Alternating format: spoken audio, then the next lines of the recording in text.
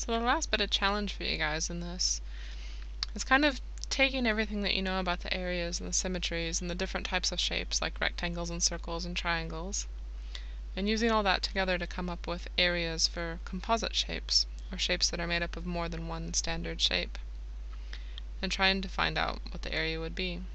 So one of the strategies for this is to actually look for shapes that you know, like rectangles, squares, or circles, or triangles, and find those individual areas and then add them together to figure out what the total area would be, or in some cases subtract.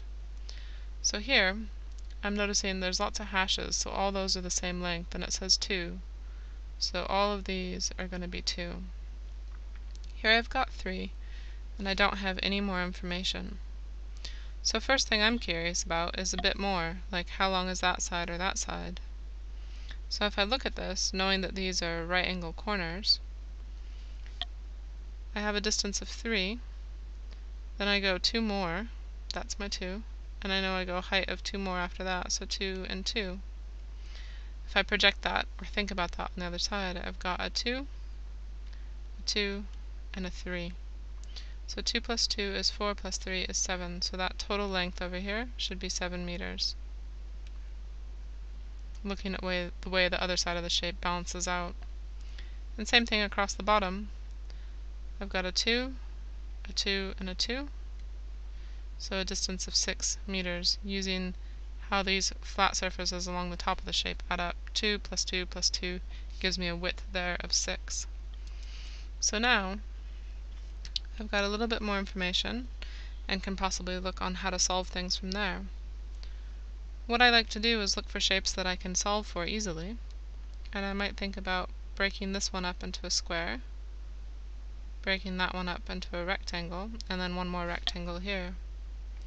So the area of the first one, A, that's going to be 2 by 2, or 2 times 2, because it's a square, all the sides on it are 2. Looking at the second one, B, well here I've got 2 and another length of 2 across the top, so a total of 4 across the top, and 2 on the side, so 4 times 2 gives me 8. And for C, in this case I have 6 across the top or bottom, and 3 across the side, so 6 times 3 gives me 18. Adding these guys up, 4 and 8 is 12, plus 18, I get 30 meters squared. So sometimes you have to apply a little bit of symmetry and piece together bits of information that are missing to find out how to put it together. And the important part there is recognizing smaller shapes that are easy to solve for, and then adding them together to get your total area. The next shape over here is a combination of a triangle and a half circle. So what I might like to think about, in this case they're asking for the white area,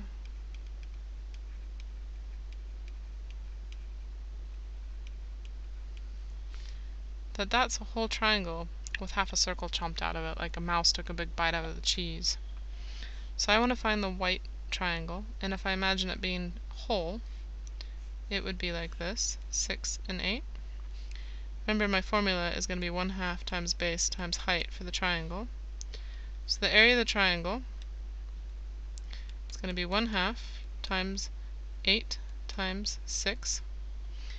8 times 6 is 48, times a half is going to get me to 24. And again, that's the whole triangle. And I need to subtract away the half circle, because I don't want the whole triangle, I need to get rid of that part that's the half circle. So I might think about what's the area of my circle. Area of a circle is again pi r squared.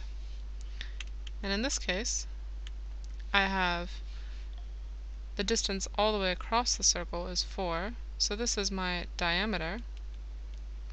I need to know my radius, and that's going to be 2. So the radius in this case is half the diameter, equal to 2. So pi times 2 squared, and that's going to be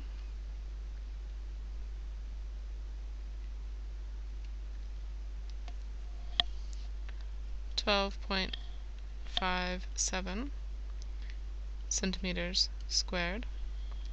So to find the area of the composite shape, or that white bit that's in the left over, they want us to find this part only, without the circle. The area of all this is going to be the area of the triangle minus the area of the circle, but it's only half a circle, so I have one more step that I need to do. Find the area of the half circle. So I'm going to take this last number, 12.57, and divide it by 2 so that I get a half circle. Area for that is 6.28 centimeters squared. So that's my half circle. So the triangle minus the half circle, so that's going to be 24 minus 6.28, and that is going to be equal to 17.72 centimeters squared. So that's my area of that yellow part of the shape.